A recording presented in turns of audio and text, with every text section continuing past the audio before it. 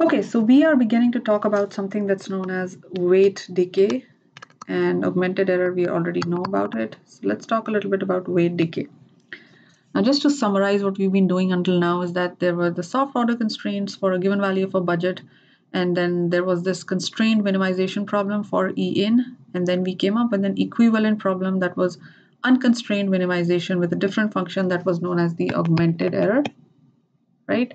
We came up with that had two terms in it.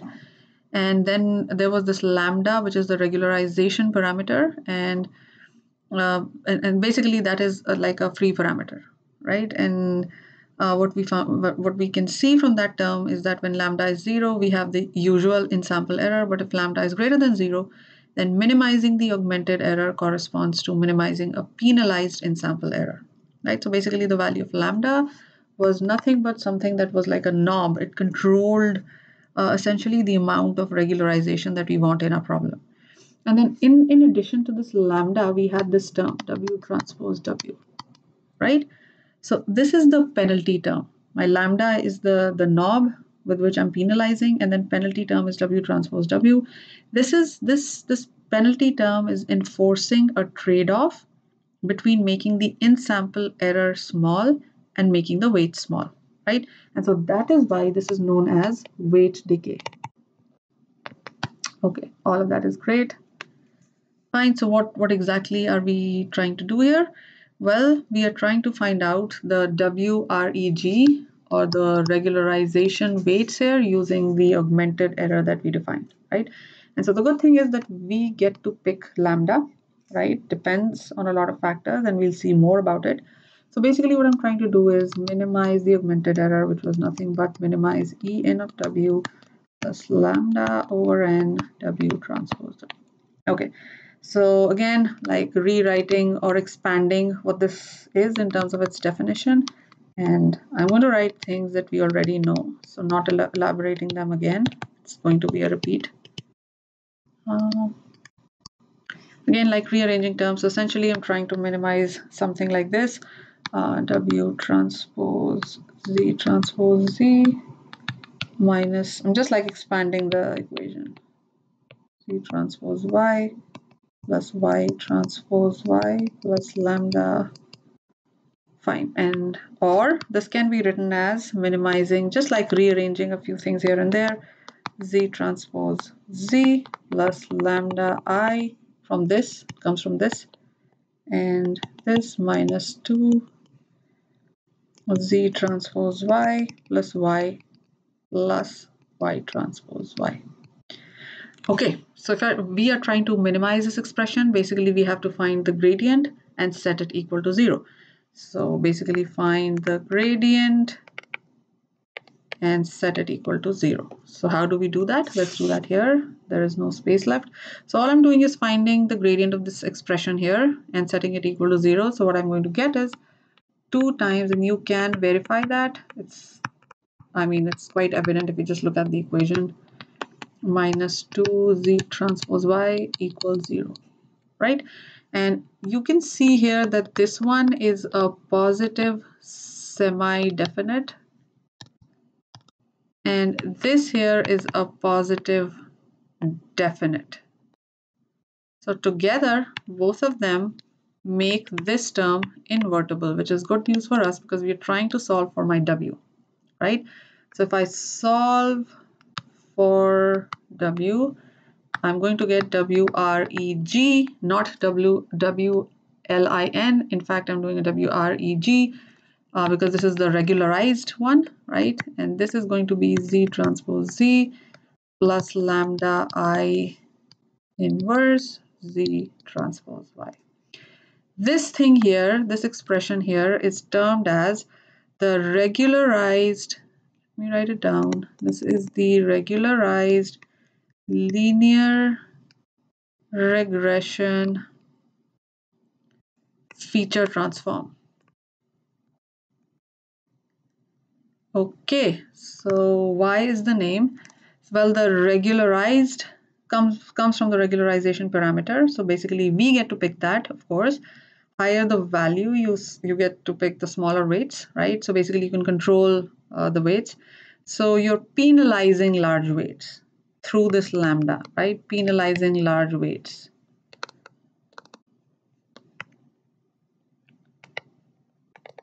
Right? And we call this feature transform because obviously we are in the Z space. So we're trying to keep it as generic as possible, right? So this is the final expression for my weights that are required in this. Okay, so having done all of this, having understood the idea behind regularization of why we are penalizing weights, let's try to look at some experiments and basically try to understand what's happening. And this is like going back to some of the experiments that we looked at some time back. So let's look at these. Okay, so again, I'm repeating, the problem is this, the unconstrained optimization problem, and lambda was our input parameter. We can choose that, and so we just wanted to know what happens when we're choosing like different lambdas. So obviously when lambda is 0, as I said earlier, all I'm doing is minimizing my E in. That was my usual initial expression, right? And if you remember, this was like working with these 5 points that had a lot of noise, right? That was my data in this one, the first picture here. And obviously lambda is 0, so I was trying to fit this fourth order polynomial, which is obviously a complex model. And we saw what happened, right? It went like all over the place. Now, what we are doing here in the second picture is that we are applying some penalty in the form of lambda, right? And so we are like, our knob is really like not as harsh, right? It's really small if you think about it. And so with a small amount of lambda, just a small amount of lambda, as you can see, we get a huge improvement.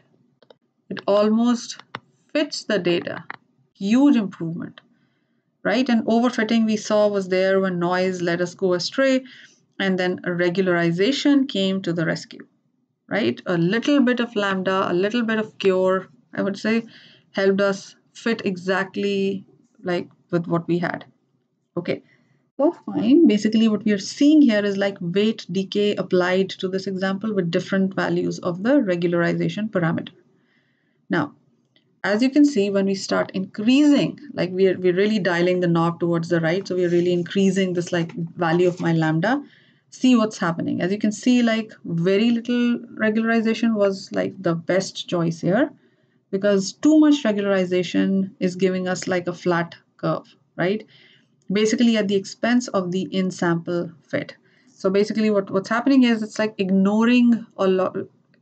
If you think about it, this lambda is huge.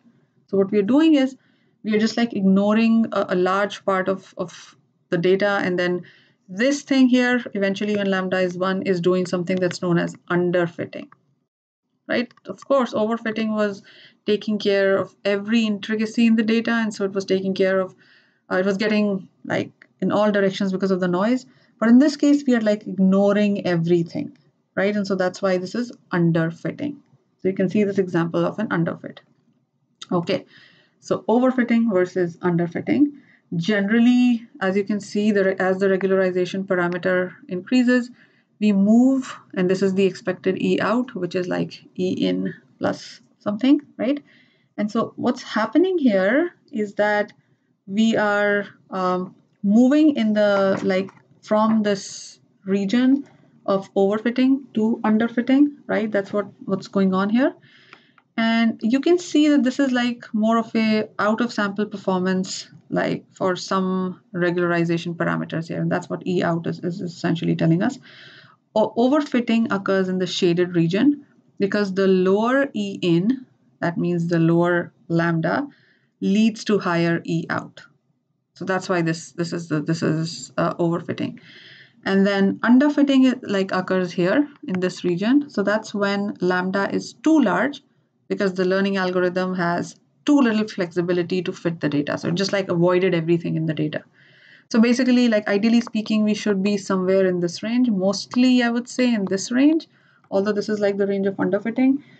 But then, like generally, we select that range because like the best spot, a little more than the best spot, because like the price we pay for overfitting is huge. So that's why we are usually in this line. Of course, we don't want to underfit as well, but like in practice, that's what we do, right? So this is the relationship between increasing the regularization parameter and then overfitting and underfitting. Okay, so let's look at some other sort of experimental outcomes, and it's some more detail of what's going on when there is some noise, and how is the level of noise affecting our regularization parameter, and then how can we see that like it varies with error. And so this one is for stochastic noise. This one is stochastic noise. Let me just write it. And this is deterministic. Just like look at, write it down. This is deterministic, this is stochastic. Okay, so what is going on? Obviously, when there is no noise for this blue curve here, there is no need for regularization, right? And so when the sigma square is 0, that means there is no noise. And so there is no need for any regularization, which is not a surprise because there is no stochastic, and even here, no deterministic or no stochastic noise, right, in both the cases. So that's fine, right? Now, as we add like more stochastic noise here in this picture here, right?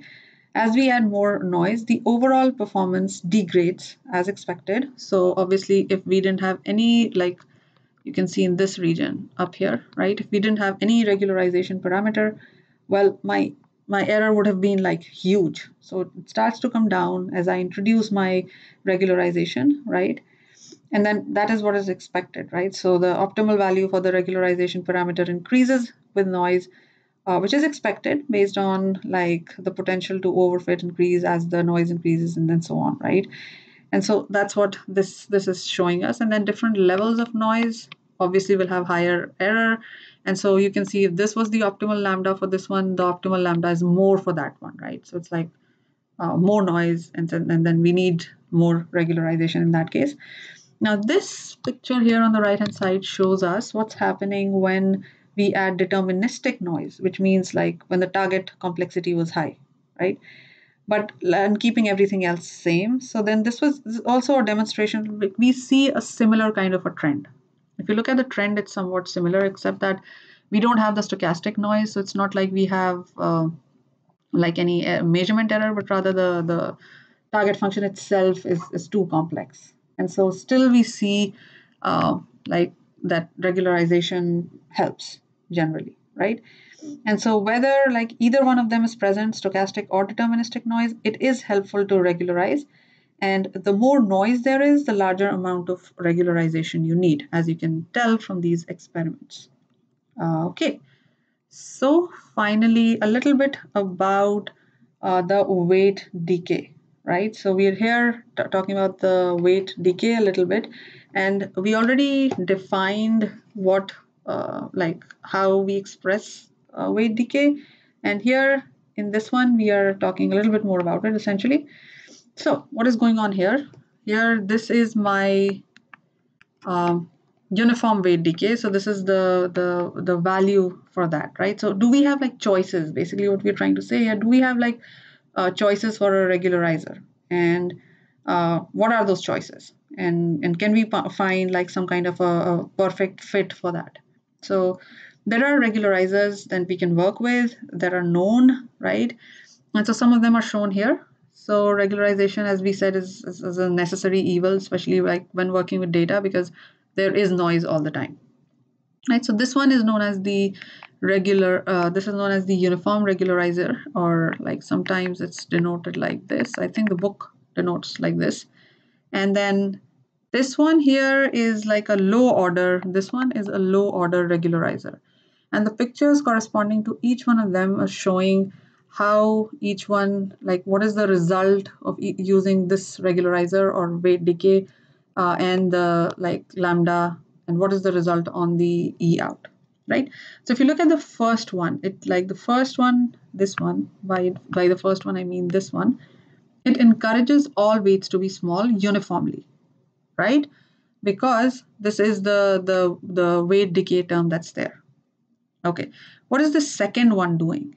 Like the second one is like paying more attention to the higher order weights, because this Q is nothing but like a parameter that is again kind of a weight that's attached to that, right? So basically we are trying to like penalize the higher weights more in a certain way, right? And that is what is like somewhat evident here, if you can see in this picture here. So if we are using this kind of a weight decay, and then with a very small like lambda, you can see that this underfitting starts to happen like pretty quickly, right? And so that's like in the shaded region, E out increases as you decrease E in, and the regularization parameter is small, and so there is not enough of a constraint on the learning, leading to a decreased performance because of overfitting. Now, in the unshaded region, the regularization parameter is too large, over constraining the learning and not giving it enough flexibility to fit the data, leading to decreased performance because of underfitting, basically. But the only difference between this and this is that the overfitting and underfitting like have a very small sort of like a sharp curve there, right? So this underfitting begins to rise, and that is quite evident because we are explicitly using this parameter Q along with the weights. So that's kind of a comparison of both of them. And so finally, we are looking at this one, and this is not weight decay, but rather it's weight growth. So basically, these are good regularizers if we generally talk about them, but this one is not. And why? Because this is this is corresponding to weight growth, as you can see, because like this is 1 over WQ squared. So it's doing the opposite of what we want the weight decay to do, right? So it's encouraging large weights versus decay. So decay actually encourages small weights. So you can see in this case, weight growth does not help the cause of overfitting, right? Because if we happen to choose weight growth as our regularizer, we would like be okay as long as we have a good way to pick the regularization parameter. The optimal regularization parameter in this case is going to be lambda equals 0, right? Because we are no worse off than not regularizing. That's essentially what this picture is telling us. Okay, so in general, like the lesson learned here is that we don't want weight growth when we are trying to regularize in general. Okay, so moving on. Finally, again, choosing a regularizer, we saw 3 types, right? We want something that leads to weight decay and not weight growth. So that's like the first thing. There isn't like, I wouldn't say there is a perfect regularizer. We can constrain basically the, like by definition, the perfect regularizer is that constrained in the direction of the target function. But because the target function is known, what we can do best is constrain in the direction of a smoother, usually simpler hypothesis. So after all that analysis, again, this points to a more simpler hypothesis because there is noise in the data, there is no way getting rid of that noise. And as I said, like even though we don't know the target function or the noise, regularization helps by reducing the impact of that noise, right? And so weight decay type of regularizer constrains the learning towards smoother hypotheses. And this helps because stochastic noise is like non-smooth, right? And again, even deterministic noise, the part of the target function, right, which cannot be modeled, is also non-smooth. So constraining the learning towards smoother hypotheses hurts our ability to overfit the noise more than it hurts our ability to fit the useful information. So that's why simpler is the goal, I would say. Okay. And finally, to sum up everything, we have like stochastic noise. We cannot do anything about it. Well, good features help to reduce deterministic noise. So some of the important regularization observations are it helps to combat what noise like does, right? So it basically helps us fight that, especially when n is small, which means we don't have that much data. And in terms of the bias variance, we are sacrificing a little bit of the bias, but then we are making a huge improvement in variance by regularizing. Well, the VC angle in this case is that you're using a small hypothesis set without sacrificing too much of E in, right? Okay, so before we end, we can also look at the augmented error that we came up with, the unconstrained for the unconstrained minimization problem. So that was essentially equal to E in plus this penalty term, right? And so this omega of H was nothing but this like weight decay, right? And this can be thought of as a like an equivalent of like E out in a certain way. So maybe it's a proxy of E out. So basically we can also think of like this term is somewhat in some ways intuitively equivalent to what like we saw here, right? So E augmented can beat E in as a proxy for E out, right? But again, there is a huge but. It depends on the value of lambda, right? So basically, it depends on what lambda we are choosing, right? So to end this lecture, we have identified overfitting as a problem. Noise, like stochastic and deterministic, was a cause, and regularization is a cure. In the next lecture, we'll talk about another cure that is known as validation. So with this, I'll end this lecture. Thank you.